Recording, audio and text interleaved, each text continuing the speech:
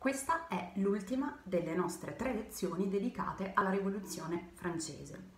Nell'ultima avevamo parlato di 3 fasi importanti, quella della rivoluzione liberale, quella della rivoluzione popolare, democratica e infine il terrore. Avevamo lasciato da parte una quarta fase, la fase della stabilizzazione difensiva. Ma che cosa significa questa espressione? Beh, l'ultima fase, per così dire, della Rivoluzione francese è caratterizzata da uno scontro a tutto tondo con le potenze europee. In particolare la guerra contro la Prussia, che appunto vede vincitrice la Francia nella battaglia di Valmy, e la guerra contro l'Austria. In occasione proprio del conflitto contro l'Austria viene composto quello che anche oggi è l'inno nazionale francese, cioè la Marsigliese. La Marsigliese che viene composta da un ufficiale del genio militare che si chiama Rouget de Lisle, il quale appunto mette insieme, diciamo, dal punto di vista anche ideologico i temi della rivoluzione e a tutti gli effetti quindi la Marsigliese è un canto militante, non solo naturalmente perché viene utilizzato durante le marce e le battaglie, ma anche perché propaganda quei valori della rivoluzione francese che appunto la Francia intende portare nelle guerre che affronta in Europa. Basti pensare per esempio a quanto è diversa la Marsigliese rispetto all'inno nazionale inglese, che è appunto God Save the Queen o King, insomma a seconda di chi sieda sul trono. Anche all'interno però, quindi per quanto riguarda la politica interna, la situazione è abbastanza tesa e complessa. A seguito della morte di Robespierre, quindi insomma della fine del periodo del terrore, sale al potere un organismo che prende il nome di direttorio, formato da 5 persone appunto, che vara una Costituzione, la Costituzione del 95, e questa Costituzione, a differenza delle altre, ha dei tratti fortemente borghesi. Per esempio viene evidenziato molto il carattere censitario del sistema elettorale e un altro dei punti forti che vengono appunto affrontati nella Costituzione del 95 è la difesa della proprietà.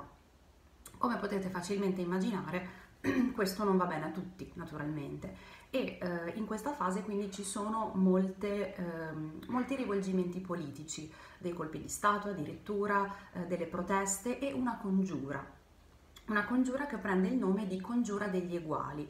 L'anno è il 1796 e a guidarla è Gracco Babeuf, che avevamo già citato appunto in occasione della presa della Bastiglia, rispetto alla quale Babeuf aveva detto che sarebbe stato solo l'inizio.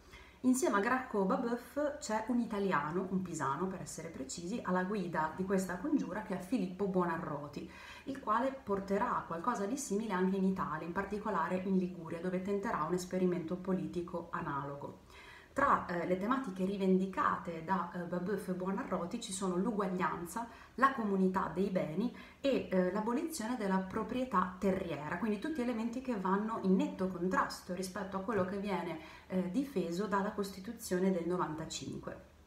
Questo è uno degli elementi che concorre ad accrescere la paura europea nei confronti di quello che sta succedendo in Francia. E le reazioni dell'Europa si dividono fondamentalmente in 2 grandi macrocategorie. Da un lato i governi, i sovrani, hanno paura che le idee della rivoluzione francese attecchiscano anche dentro i loro confini, e quindi appunto tutte le guerre che poi affronta la Francia sono dettate proprio da questo timore.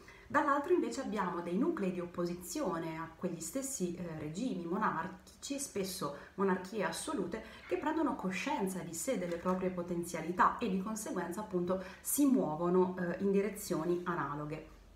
Tra i conflitti appunto che affronta la Francia c'è quello col Belgio, che viene annesso alla Francia. C'è diciamo anche quello in qualche modo con l'Olanda, che si autoproclama Repubblica Batava in questa fase, e soprattutto c'è l'esperienza rivoluzionaria in Italia, dove nascono quelle che prenderanno il nome di Repubbliche Giacobine. In realtà di giacobino non hanno assolutamente niente, perché il modello è proprio quello borghese della Costituzione del 95, Ma l'elemento interessante è che il generale che guida l'esercito francese in Italia, repubbliche giacobine saranno varie, al nord, al sud c'è quella partenopea, cisalpina, cispadana, ma magari di questo ci occuperemo un'altra volta, quando parleremo appunto del generale che scende in Italia alla guida dell'esercito francese. Sto parlando naturalmente di Napoleone Bonaparte.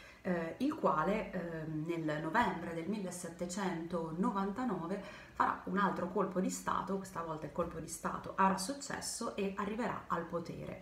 La data, secondo il calendario rivoluzionario, è il 18 Brumaio, ma appunto questo sarà il punto di partenza per le prossime elezioni, che vedranno appunto che ci vedranno appunto indagare come e con quali esiti appunto Napoleone si sostituirà, il modello di Napoleone si sostituirà a quello della Rivoluzione Francese. A parte questo, sia nelle scorse elezioni che in questa vi ho detto che la Rivoluzione Francese, scusatemi, è un modello per tutti noi oggi. È un'esperienza storica che non possiamo prescindere dal conoscere, dallo studiare e con la quale non possiamo non rapportarci, ma cerchiamo di capire meglio perché, quali sono le eredità della rivoluzione. Alcuni esperimenti, come appunto il cambio dei nomi dei mesi, sicuramente sono degli esperimenti piuttosto futili, perché appunto non hanno poi delle conseguenze, restano delle modifiche effimere di uno status quo. Analogamente alcune delle idee di Robespierre, come quella di sostituire la religione cattolica con il culto della ragione, il culto dell'essere supremo, ecco, non sto parlando di questo, sto parlando invece di quelle conseguenze politiche che sono fondamentali anche per noi oggi. Innanzitutto, con la Rivoluzione Francese, per la prima volta ci si rapporta con l'idea che non si debba, diciamo, avere a che fare con dei privilegi. La materia politica non ha a che fare con dei privilegi, ma al contrario con l'uguaglianza dei diritti. Questo, che a noi sembra scontato, non lo era, e è proprio da questo punto di partenza che la Rivoluzione Francese ha mosso i primi passi. C'è una differenza profondissima tra chi a livello politico intende allargare la base dei diritti, facendo sì che il maggior numero di persone possibili goda di questi diritti, e chi invece ha in mente come modello, come idea politica, quello di circoscrivere i diritti al minor numero possibile di persone, quindi preferisce gestire dei privilegi. Ecco, questo è molto chiaro, nel senso che deve essere molto chiaro. Da una parte abbiamo quello che è una difesa dello status quo, un conservatorismo, e dall'altro invece abbiamo quello che è un progresso, non nel senso tecnologico ma proprio nel senso umano, sociale, che porta il genere umano a un nuovo benessere. Questo è il modello difeso dalla Rivoluzione Francese, che per farlo porta avanti un altro elemento importante, vale a dire un allargamento della partecipazione politica.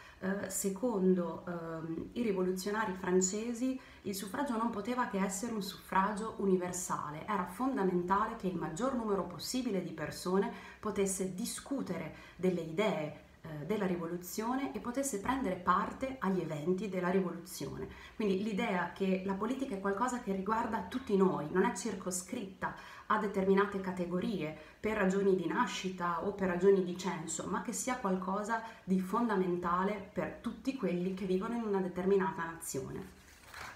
Ultimo, ma non ultimo, la rivoluzione francese rappresenta uno spartiacque, un prima e un dopo.